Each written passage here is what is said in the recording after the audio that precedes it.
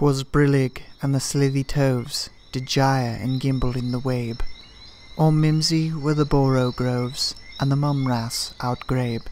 Beware the jabberwock, my son, the jaws that bite, the claws that catch. Beware the jub bird, and shun the framious bandersnatch. He took his verbal sword in hand, long time the maxim foe he sought. So rested he by the tum-tum tree, and stood awhile in thought. And as in uffish thought he stood, the jabberwock with eyes of flame came woofling through the tolgy wood, and burbled as it came. 1, 2, 1, 2, and through the verpal blade went snicker-snack. He left it dead, and with its head he went galumping back.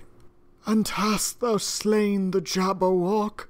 Come to my arms, my beamish boy. O fraptious day, calloo, collay. He chortled in his joy. 'Twas brillig, and the slithy toves did gyre and gimble in the wabe. All mimsy were the boro groves, and the mumraths outgrabe.